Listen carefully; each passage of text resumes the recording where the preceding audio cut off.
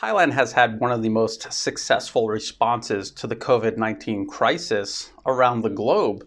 And that's because they've taken a very middle ground approach to everything. Yes, they do have lockdowns, but they're localized and they're temporary. And then they try to get things back to normal as fast as possible. And the Thai government has been relatively slow to get involved in the vaccine campaign. That doesn't mean they're not doing anything about it. They're just taking their time. And now we can see that that's actually a very smart thing to do. We are watching the Pfizer jab kill people around the globe. We have the British government telling people with a history of allergies not to even take the vaccine. We have people in Norway, the Norwegian government, in fact, saying that, well, old, frail people are going to die soon anyway, so we shouldn't even give them the vaccine. It's too dangerous. After they gave it to them, and over 20 people died. And we have paralysis, and also in Israel, we have the fact that people are getting the Pfizer vaccine and they're still catching COVID-19. So what is the point?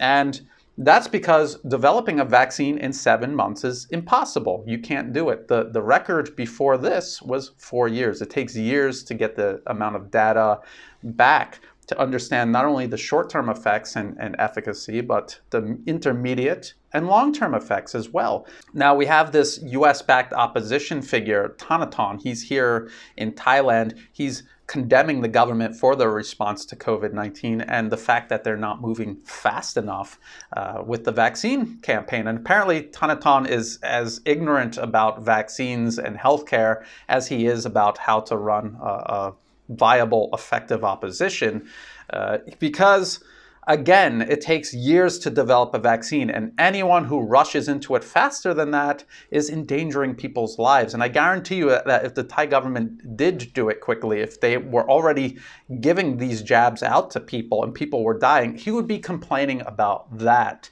Now, there's one more thing that I want to talk about regarding Thanathorn and his criticism of the Thai government's COVID-19 response. He's condemning this company, Siam Bioscience, and on their own website, this is what they say. They have the resolute commitment to improve patients' access to high-quality and affordable medicines to facilitate healthcare security and to care for the health of Thai people and beyond. Now, what that means, because if you're familiar with the Thai healthcare system, Thailand has universal healthcare. If you're a Thai citizen and you get sick, you pay a symbolic 30 baht for your treatment, and the government funds everything else.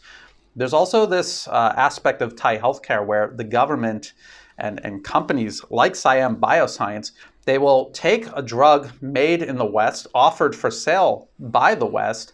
They understand the formula, they know it's a simple and cheap thing to make, and then they just make it themselves. And they often get pressured from the West because they do it off license, and they make it accessible to the public because of that.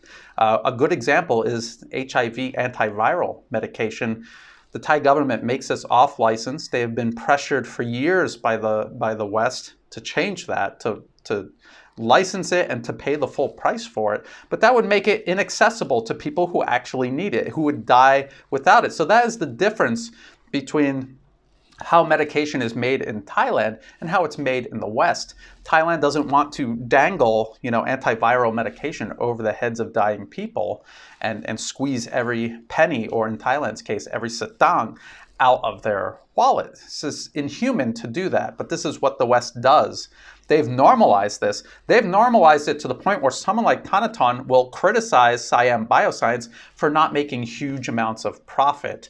Now, Thanathorn is also a billionaire. So this is a man who has no concept what it means to have an expensive medical bill.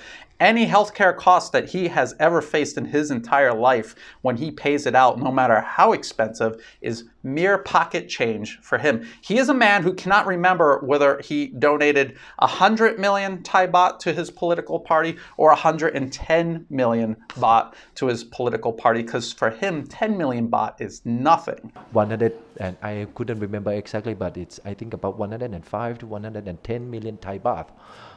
So I lent to the party. And by the way, Siam Bioscience has a connection with the royal family. And it's no secret that the royal family is also rich, but apparently they get it. Apparently they get how important it is to make cheap medicine available to the public, where Thanathorn seems not able to grasp this. Thanathorn is a guy who, when he ran his family's factory, because he's not a self-made billionaire, he had it all handed to him by his mother and father. When he was running his family's factory, he would bust up unions. That's what he would do. That's how he sees ordinary people, as an obstruction to wealth. Whereas he's criticizing the royal family for running a business at a loss, because in their own mission statement, their goal is to make affordable medicine, not to make huge piles of money.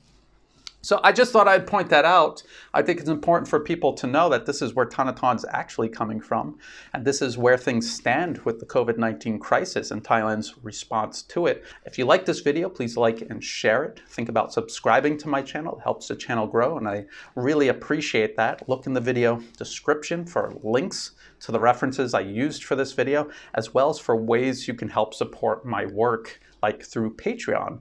Through Patreon, you can help support my work month to month, but you also get extra content and benefits in return. And to everyone everywhere helping me in absolutely every way, thank you so much. I couldn't do this without your support. And as always, thank you for watching.